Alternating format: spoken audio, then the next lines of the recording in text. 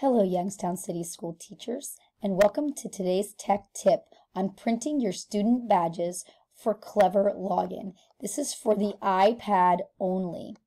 Your first step is going to be going to the Youngstown City School website. You'll hover over the Staff tab and scroll down to the word Logins where you will click. This will bring you to a list of logins for the Youngstown City School teachers.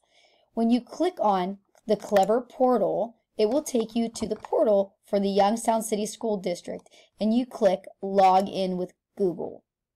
You choose the account, and a big shout out to Irene Ferraro so we could show this to the teachers. You will find at the top, you will have Student tab at the top in blue.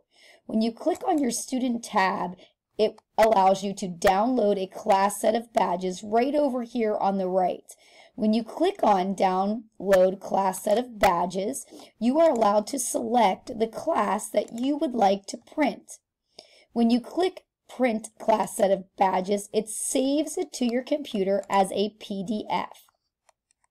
When you open that PDF, it will show you QR codes for each student for the use of logging in on an iPad. Please watch the next tech tip to find out what the students will see on the iPad. Thank you.